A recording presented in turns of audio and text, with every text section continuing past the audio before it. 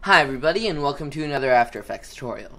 My name is Eitan, and today I will be showing you how to make this plane look like it's flying, even though really it just came out of this. So this was really just, I got some footage of a plane on a ground sort of being towed, and then I had some other footage just flying out the window, and I was able to put them together. So here's how I did it.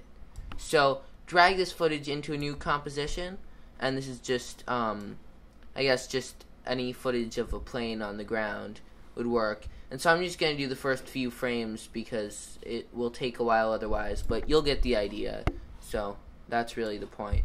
So I'm just going to cut this in here and bring it up front. Okay, so now I'm going to go into this Roto Brush tool and double click.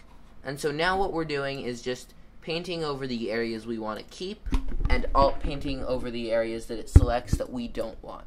So I'm just probably going to do this for 1 or 2 frames. You can zoom in with the mouse wheel to really make sure everything is good.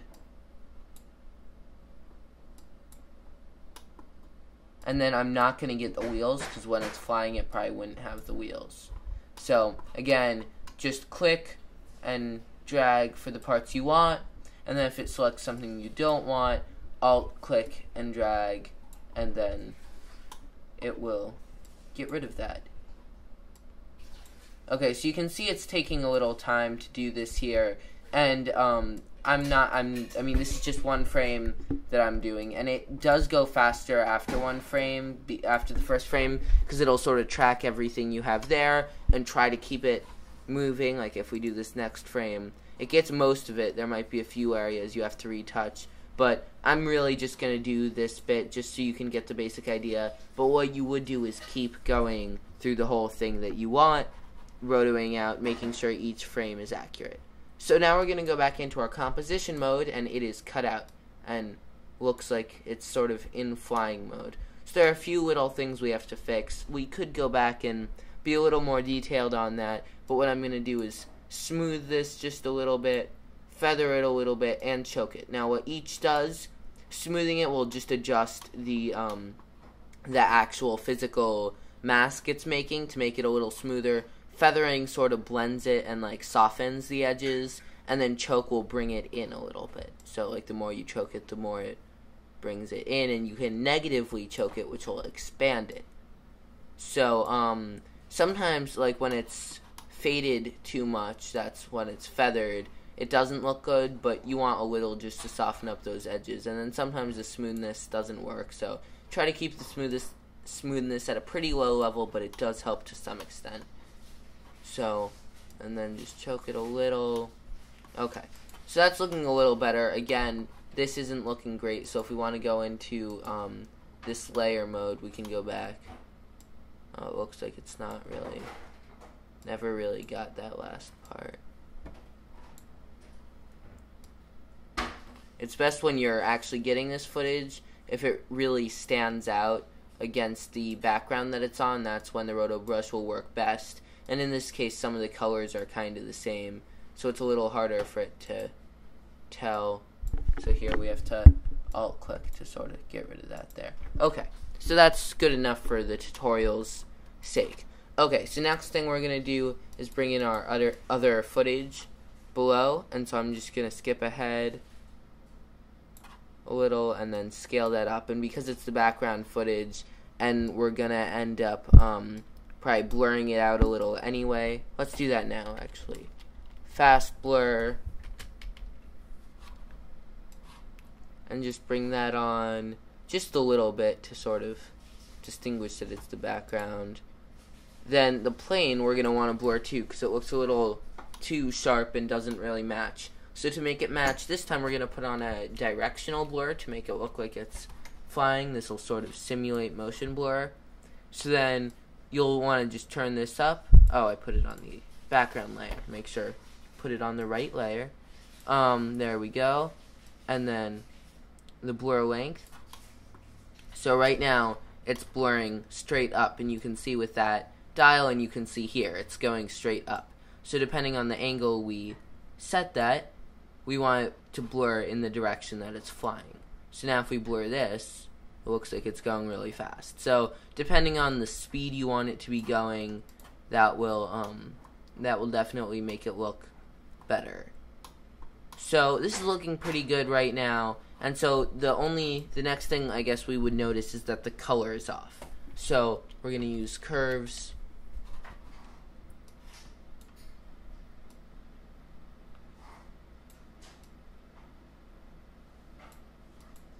And then bring up some of this red.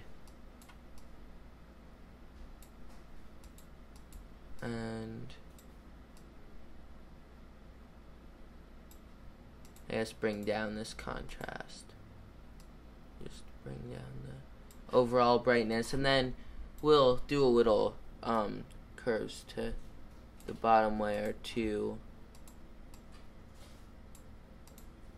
And then once they match, this is when we can really have some fun, because then we'll do an adjustment layer, and this is just, they sort of match, but adjustment layer, and then we can do the overall grade that will get the real filled image. So say we didn't like this sort of blue-red look, we can sort of take down the red, say pump up the green or whatever, and now it looks a lot more realistic. So now this does look like, I mean, it looks pretty good, but it looks like it's on a background plate.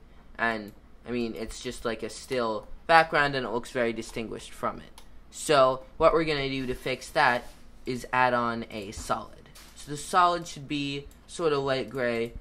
We're going to make it the clouds, so make it sort of, I guess, the color of the clouds. Now selecting this layer, we're going to do a little mask, just in, I guess, a little cloud shape.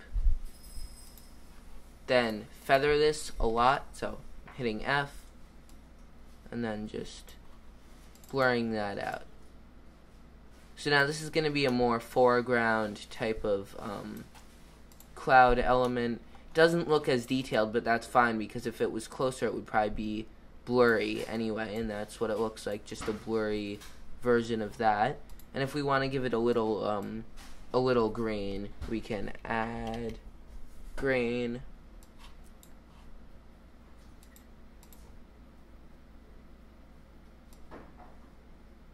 Just a low intensity. Let's just solo this layer.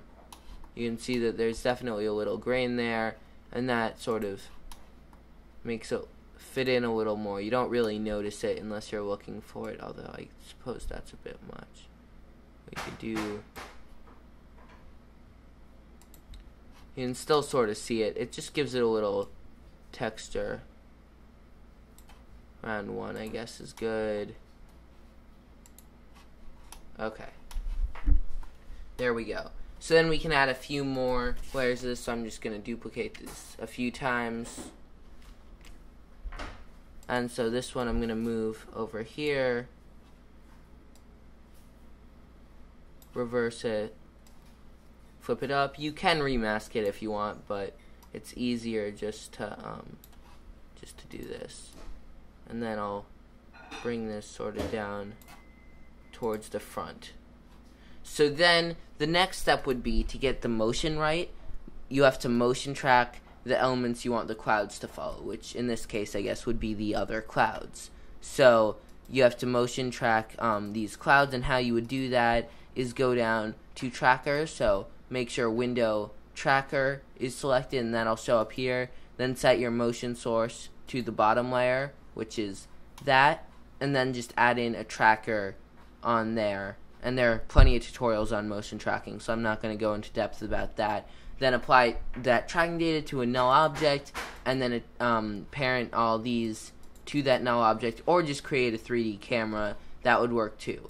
And then if you have a still image of a plane, you would, if it's a 3D camera, set that, make that layer 3D, and then it would match the background. Otherwise, you can do a little keyframing just to make it work a little better, and also animate that directional blur.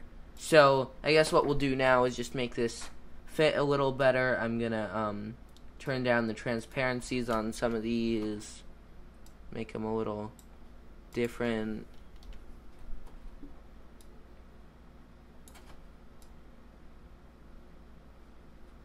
this bottom area is a little dark. Now you also have to keep in mind the lighting. So there would be light coming from all around it. So the fact that there's no light coming in these dark areas over there and over here, that could be something we would change as well.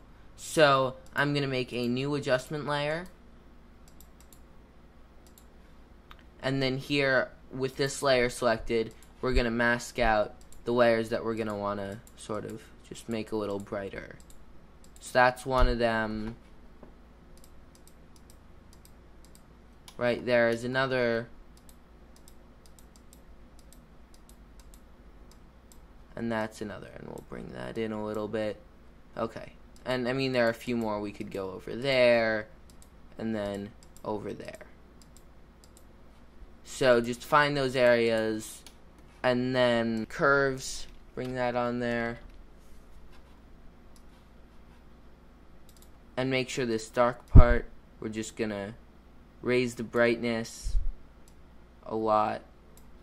And then set this to something like add. Or maybe add's a little bright. But screen could be good.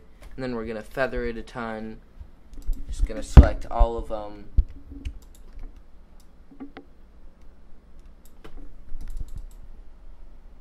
And then I'll move this layer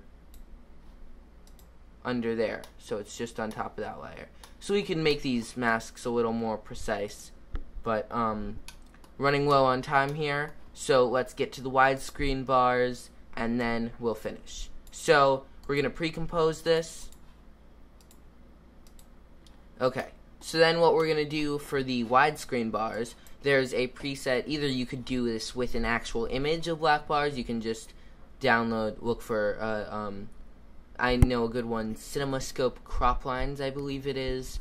But another one we could do that actually just crops this composition to that aspect ratio is free from Video Copilot. So you can download that. That's their aspect ratio pack. So the aspect ratio we're going to want is 2.40. That's the anamorphic aspect ratio. So then something like that looks very cinematic. So this is, I guess, the basic idea. That's a little more color graded, but we have the same basic thing. I think I also made the plane a little bigger. We could do that because it's blurred. When things are blurred, so I'll turn off this adjustment layer because now they're messed up. When things are blurred, they're less noticeable if you upscale it or something like that. It flows a little better. So thank you for watching this After Effects tutorial. If you liked it, please like, comment, and subscribe. And if you have any questions, feel free to leave them in the comments below, and I will try to get back to you. So, thank you for watching, and I hope you learned something.